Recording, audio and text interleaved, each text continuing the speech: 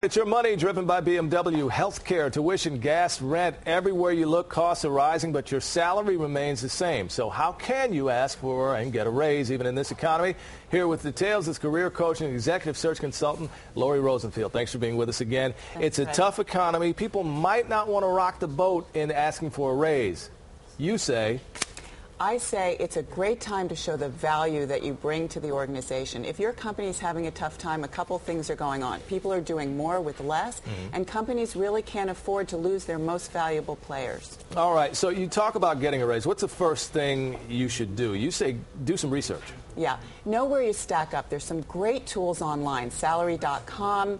Glassdoor.com. It can show you whether your salary is competitive or if you're really being underpaid. Start there. Here's something that I found interesting. You say collect a book of evidence. You need to actually build a case for a raise. Absolutely. Just like you did when you landed this job, make a list of your responsibilities and also keep a running list of your accomplishments. So when you go to your boss, you have the evidence. Okay, next, it's all in the approach. What do you mean by that? I mean, obviously, you don't want to just bum rush your boss and say, give me a raise.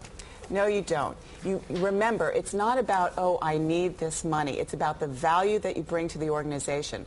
I also don't advise making ultimatums. You want your boss to know you enjoy being at the company, you want to be there, but this is why. Here's the evidence. This is why I deserve this now. Okay, and I guess lastly, be prepared for no. Well, that can happen, but understand why. If it's a company policy or an evaluation that you don't agree with, ask if you can broach the subject at a later time.